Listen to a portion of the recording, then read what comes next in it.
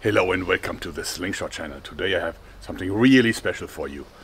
The first professionally made prototype of my Hirschfänger, which means pocket deer catcher. What it is, it's a pantographic knife. It's a folding knife with a really long double-edged blade, beautifully made and really badass. Let me show you its features. But first let me show you where I was starting from, because this is the knife that was the basis for my new design. It's a pantographic knife that was sold in the 70s. I think it's made in Taiwan. It's really inexpensively made. And you know, as you see, it looks kind of curious. It has a lot of disadvantages. First of all, this lock here was this really flimsy little sheet metal, really thin. And yeah, it is a pantographic knife, as you can see. But here you can already see the disadvantage. It is not very, you can very easily, dull the blade or the saw back because it touches the blade, since there is really no alignment. So there's no syncing of this whole thing here. You can see, so it's very easy to cant the blade during the process. So you have to do this very carefully. Plus also, even when you got it open, so even when you got it open, you lock it, it's really not comfortable at all. See, I mean, this is really edgy, and I also think the handle is too short. The whole knife is just cheap, and I think it's just a collector's piece, or not even. I mean, it was just something new. So that was my starting point. There even was a version that was labeled Waffen SS and even had an RZM number on it and swastikas and whatnot. But that's all fake. There was no paratrooper knife that was ever issued like that. I mean, they had paratrooper knives, but not pantographic knives. I don't think that there was an original ever found, and there was also no mentioning of it. I think this is just like a fantasy thing that came up after World War II. So what did I want to enhance on this design? Well, first of all, there must be a way to make this synchronous. As you can see, I mean, this is just a no-go. It's very hard to open it, so this is the basic thing.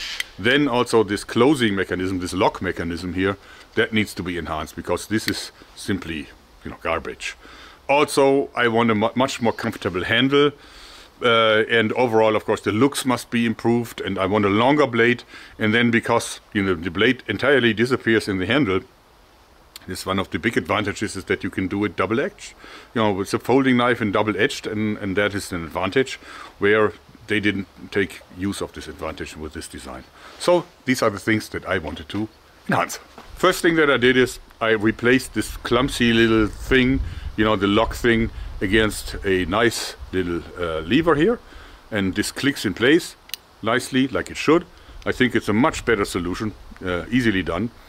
But the biggest improvement is the synchronization, because what I did is only the front part of the handle swings, not both parts. The rear part always stays solid and closed, and this enabled me to integrate this little rail system here, where where this part of the blade that is not sharp is actually guided through the rails here. So you can even do this on one side. It's not possible to decant this knife. You can't really cant the blade while opening and closing. Also important is this pin here that you see. This pin here is actually also found as a hole in the boards, like here in the metal parts of it. And what you can see is that this makes it impossible for the handle parts to actually to shoot over, to swing over to the other side. They can't, because they lock against that pin. So synchronization is absolutely possible.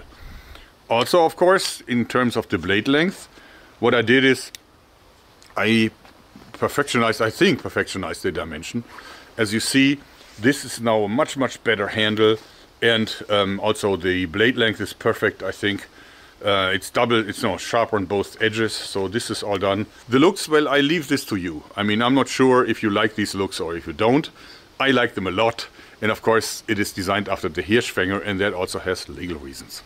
Yeah, so for comparison, this is the original and this is the counterfeit done by yours truly. And I like this one better. I'm not sure about you. Yeah, let me know in the comments.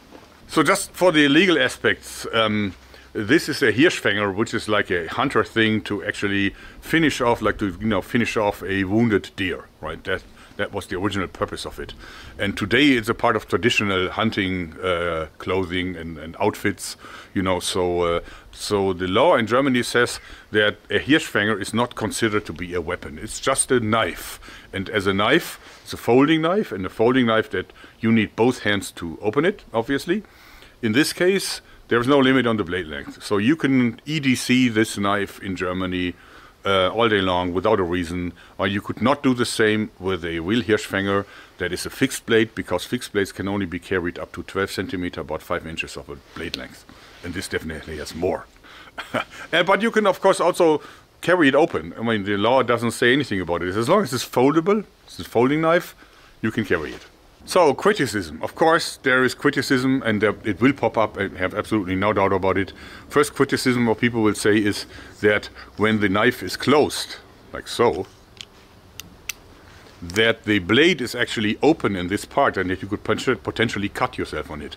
That actually cannot really happen, because see, the rail is protected. So I cannot really catch my finger on the blade here. That's just not possible. It's a little bit like with a safety razor, right? So even if you try to cut into your flesh like so, you can't, because that edge protects you. So this is safe. Even if you grab onto it, you can really hold onto it, and you can't cut yourself on it. So I've been taking care of this element.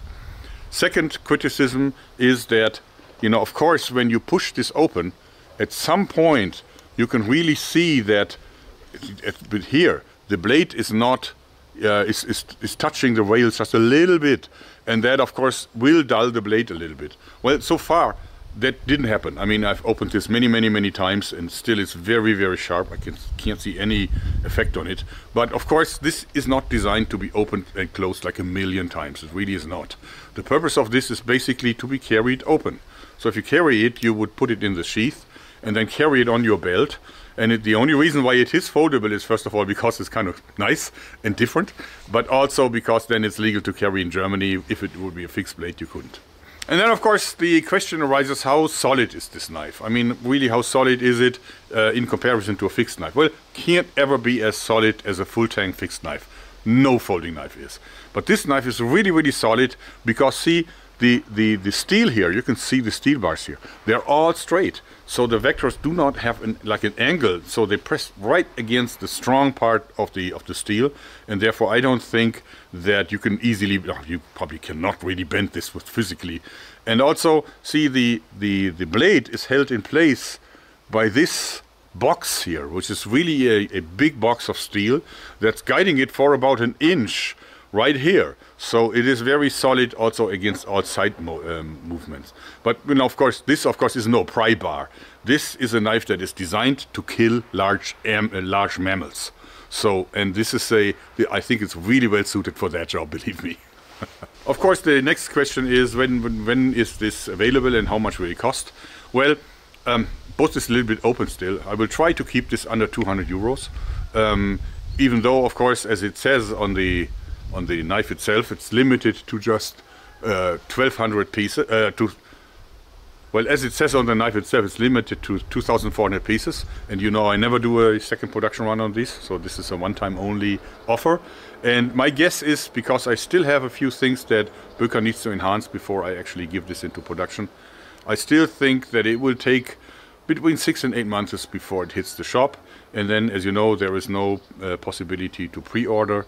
You gotta wait until it's ready to ship. Then I will release a video, and then you guys have a little race ahead of you to get one of these. And we sell maximum 2 per person, but soon. So, the Pantographic deer catcher knife. I'm totally in love with it. And I think Böker did a great job turning this from my wooden sample into reality. They really know how to build a knife. I like it a lot, and I hope that you like this video, because that's it for today. Thanks and bye bye.